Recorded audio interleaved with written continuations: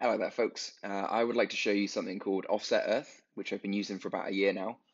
It's basically a form of climate action you can take from your sofa, which is convenient with so many of us stuck in lockdown right now. Um, Basically, for 125 a week, which is 450 a month, you can fund two different types of project that Offset Earth are supporting. There is reforestation in Madagascar. So some of your money goes to planting a bunch of trees near the equator, which is far more effective than planting them anywhere else. And some of the money goes to various different carbon reduction programs. These carbon reduction programs are all backed by Gold Standard, which is literally the gold standard of carbon offsetting. Offsetting can get a bad rap, but these are legit programs. So there's everything from solar panels being installed in India. There's wind farm projects in Turkey. There's biodigesters to help reduce methane emissions in Vietnam, and improved stoves in Eritrea in Africa. This reduces how many trees need to be cut down to cook, and reduces the amount of smoke being output in people's houses, which is actually really dangerous. So there's a whole bunch of stuff, including protections from deforestation. So these projects are flipped between every month. They send a bunch of money over there. And this all comes from your subscription, which is less than Netflix. So when you sign up, you can choose one of these plans. There's Helper, Booster, Mega. I actually lied and said that I was a family of 10, so I could give them more. And yeah, I am now solving 10 footprints every year, which feels nice. But beyond that, you can, once you have your own profiles, you can actually do some really interesting things. So go to my profile. Um, One thing that they added is the ability to gift more impact. So I managed to get a crazy number of trees this year by cycling all around Europe and pointing out all of the terrifying fires and floods and everything that was going on in various parts of Europe.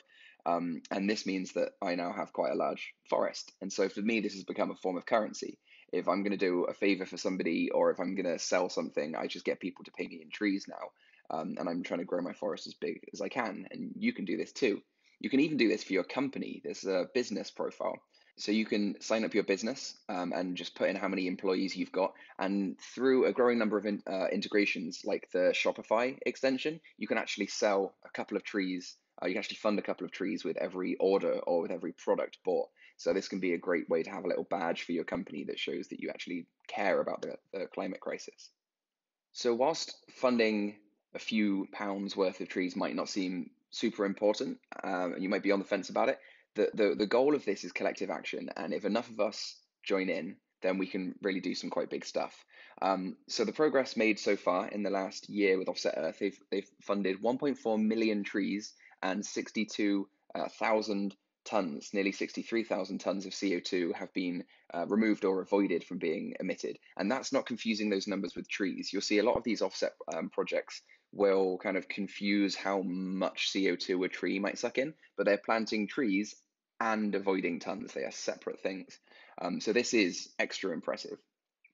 Now, the goal here is they're currently at just beyond 3,000. I think it's almost 4,000 members.